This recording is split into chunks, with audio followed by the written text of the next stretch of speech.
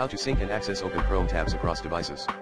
Syncing and accessing Open Chrome tabs across devices is possible through Chrome's built-in syncing feature. To achieve this, make sure you're signed into your Google account on all devices and have syncing enabled. Here's a step-by-step guide. Enable sync on Chrome. 1. On desktop, Windows/Mac/Linux, open Chrome and click on the profile icon in the top right corner, usually your Google account picture. If you're not signed in, sign in with your Google account. Click on Sync is on to access the sync settings.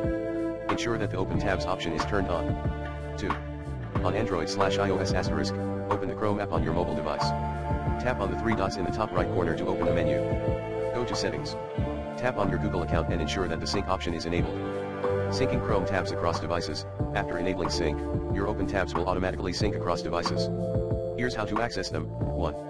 On desktop *, open Chrome and click on the tabs icon in the top right corner, next to the profile icon. You should see a list of Open Tabs from all your devices under the Other Devices section. 2.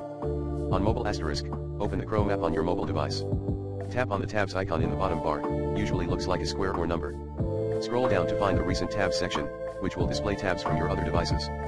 Troubleshooting tips: check sync settings *, ensure that syncing is enabled for the account on all devices.